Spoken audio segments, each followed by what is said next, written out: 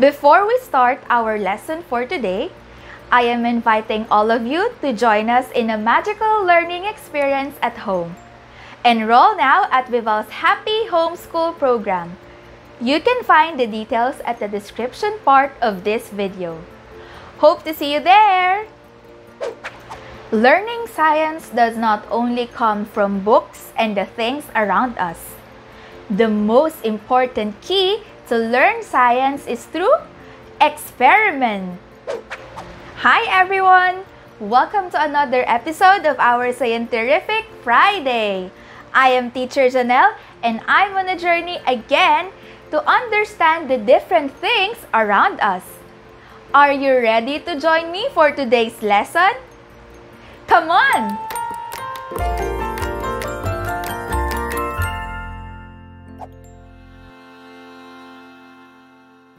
If we want to learn science through experiments, where should we conduct them? Correct! In a laboratory.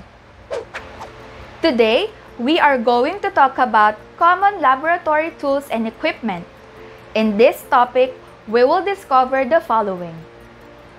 What are the different laboratory tools and equipment that are commonly encountered in a science laboratory?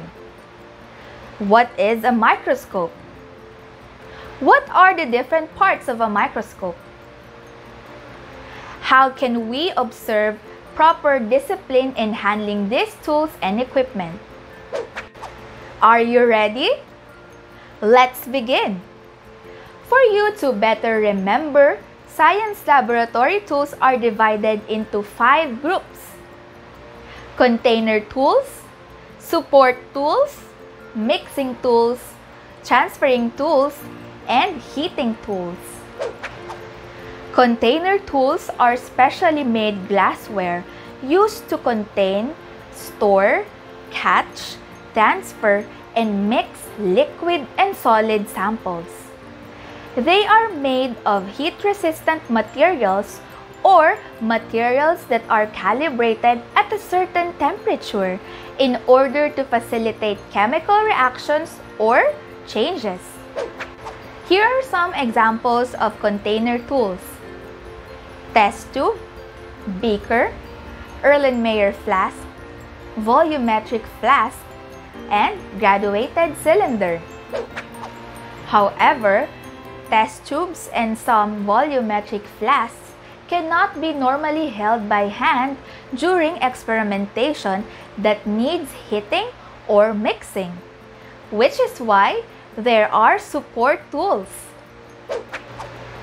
Support tools are used to hold glassware containers during heating or filtration process, since holding them by hand is dangerous. These tools are ring stand, test tube rock, test tube holder, tongs, clay triangle, and wire gauze. Let's move on to the mixing tools. These tools are used to mix and contain samples. They are made of glass or materials that are resistant to chemical reactions and heat. That's why just any plastic or metal cannot be used as a mixing tool in the science laboratory. We have stirring rod, mortar and pestle, crucible, and evaporating dish as examples of mixing tools. There are also transferring tools that support the transfer of liquid from one container to another. And some of these tools are used to calibrate the exact measurement of substances to be mixed. These are pipette, dropper, and glass funnel. There are also heating tools. They are specifically made to create a single or controlled flame in order to spread it evenly. Some of these are Bunsen burner and hot plate. Let's not forget the measuring tools. These are used to measure temperature, weight, and mass. These are thermometer and triple beam balance. Aside from these tools, there is a special equipment used to observe tiny specimens that cannot be seen by the naked eye. This is the microscope. The commonly used microscope in a science laboratory is called a compound microscope. This microscope is with at least 2 object lenses that magnifies an object to make it appear at least 10 times larger. These objective lenses have different magnification levels and can be adjusted depending on the viewer's needs. It has major structural parts, namely head, base, and arm. The most important part of a microscope is its optical part located in the head structure, because it is used to view, magnify, and produce a larger image. It consists of the following parts. Eyepiece. This is found on top of the microscope used to view the specimens. Its standard magnification is 10 times larger and has other varied magnifications from 5 times to 30 times larger. Eyepiece 2. It carries the eyepiece above the objective lens. Objective lenses. These lenses are used for specimen visualization. There are 1 to 4 objective lenses in a microscope, with each lens having its own magnification power from 40 times to 100 times larger. Nose piece. It holds the objective lenses and it is movable.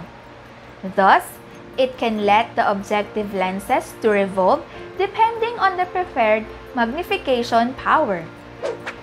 The adjustment knob.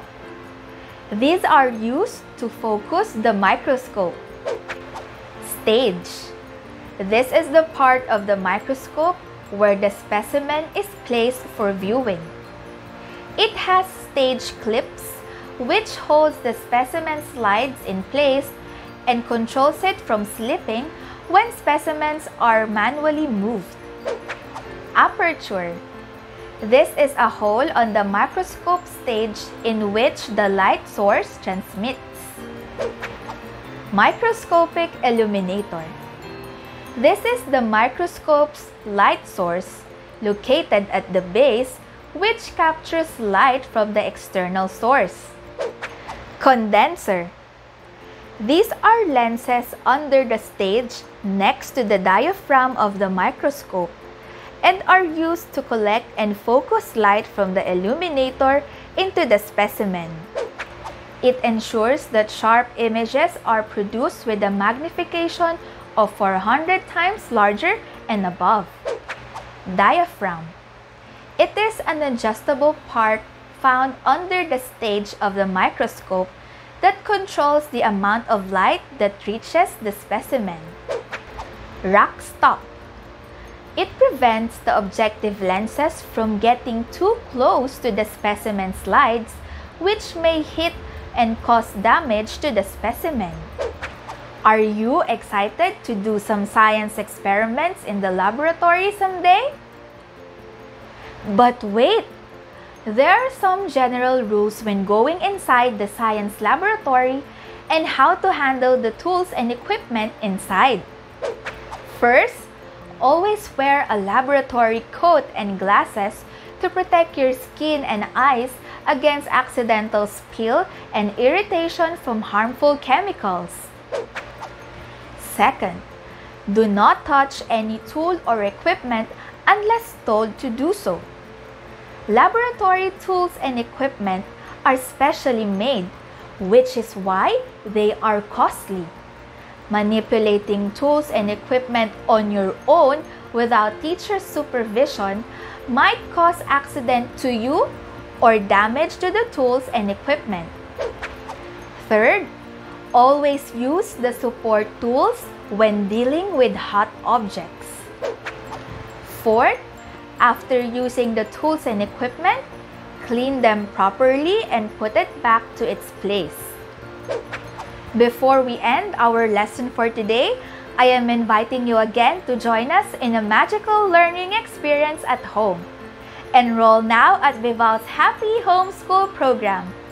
You can find the details at the description part of this video. Hope to see you there!